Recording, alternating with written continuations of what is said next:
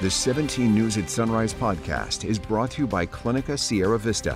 Welcome back to the 17 News at Sunrise podcast, where we share your news on your schedule.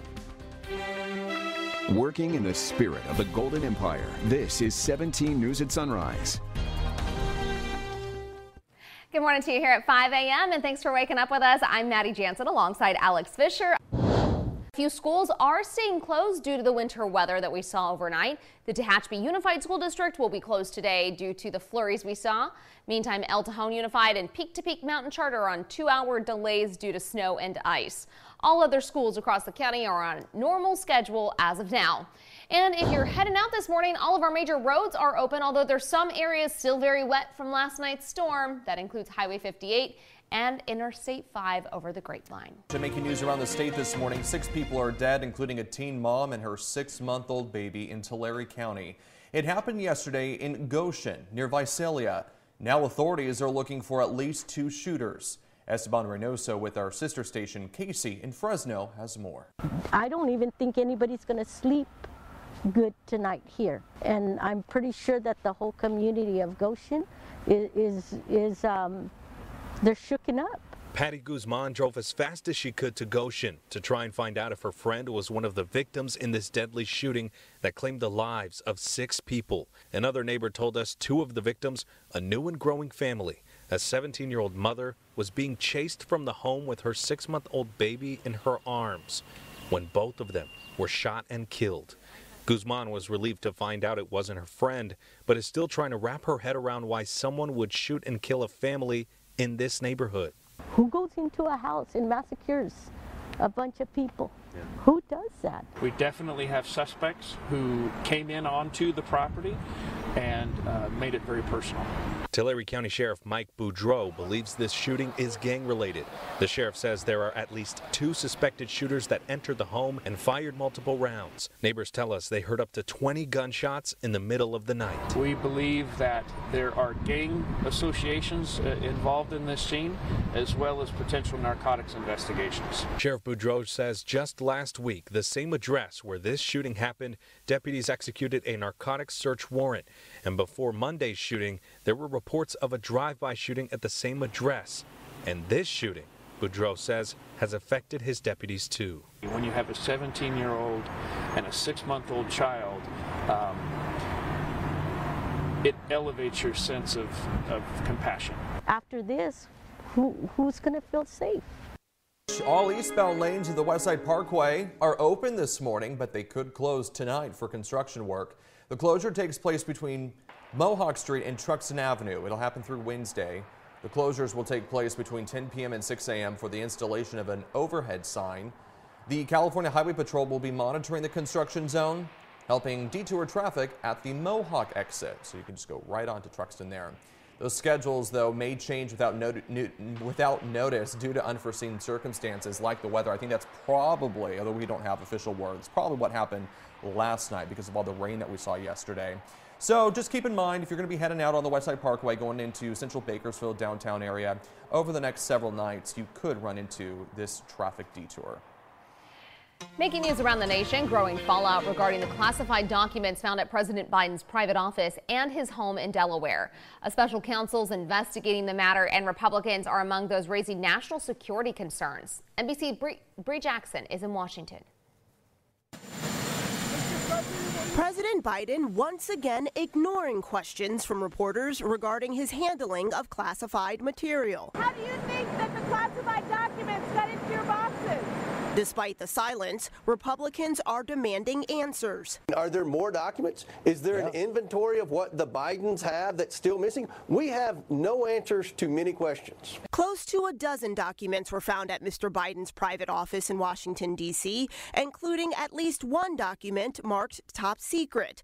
There were also 2 batches discovered at his Delaware home, causing Republicans to send a letter to the White House requesting visitor logs citing serious national national security implications. The White House and the U.S. Secret Service both saying they do not maintain those records because it's a private residence. This is so wrong. This is another example of a two-tier system of justice in America, and this is one reason why Republicans are so outraged over this whole process and the hypocrisy of the Biden administration. The GOP is vowing to investigate the matter. We're getting a lot of whistleblowers, by the way. A special counsel is now reviewing the storage of records discovered at both locations. President Biden's supporters are standing firm. I think the president and his administration are cooperating, and I trust that they will continue to cooperate. The president's personal attorney insisting they cannot release certain details relevant to the investigation while it is ongoing.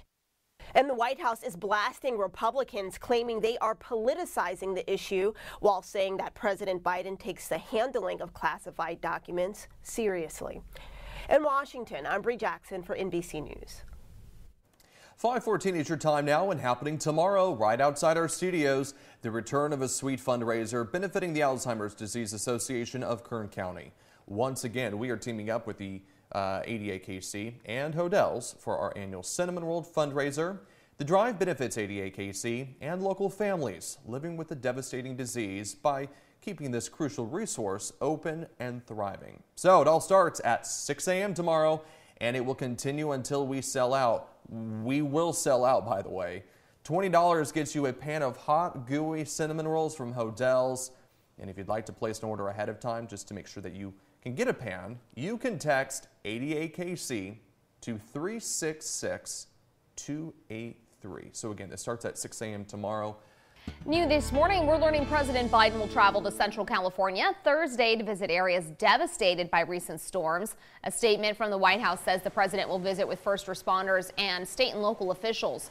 He will also survey recovery efforts and determine how much additional federal support is needed. Lexington Reservoir in Santa Clara County, it's more than 100% full for the first time in nearly 4 years. And of course, the upside to all of this recent weather, drought conditions in California have significantly improved in just a matter of weeks. But as 17's Aton Wallace explains, the state's water woes have not been washed away. Well, as it pertains to the drought, the storms no doubt are welcome news for California, but experts emphasize they only mean so much without long-term consistency. All of the new rain, and importantly, all of the fresh snow have made a huge difference in California's drought situation since the start of the new year.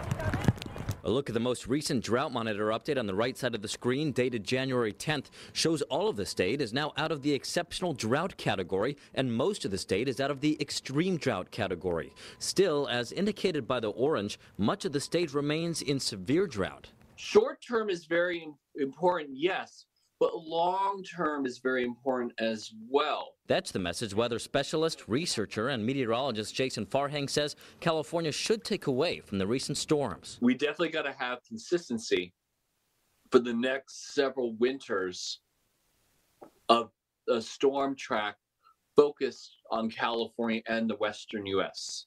If we do not see that, then everything that we've seen is just going to be a temporary fix only. A fix that so far is looking good for the state. The total Sierra snowpack for this time of year is at more than 200% of average, while key reservoirs, including Oroville, Kachuma, and Millerton, are above 100% for this time of year. Most of those are probably in a better position than they were before Christmas. If similar patterns continue, this is a great start to eradicating our drought. Still, the Department of Water Resources, or DWR, makes clear its message to Californians on conservation has not changed. DWR believes in this idea of making conservation a way of life because we don't know when the next dry conditions are going to come. We don't know when the next drought is going to happen.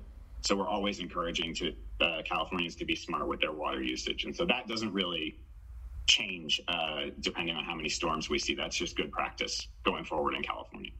And good news on river flows. DWR says the majority of rivers across the state have receded below dangerous levels. Still, they urge Californians to always be on alert, especially with more winter weather on the way. Reporting from Sacramento over the American River, Aton Wallace, 17 News. The 17 News at Sunrise podcast is a production of KGET and Nexstar Media Group. For more on all of the headlines in today's show, head to KGET.com.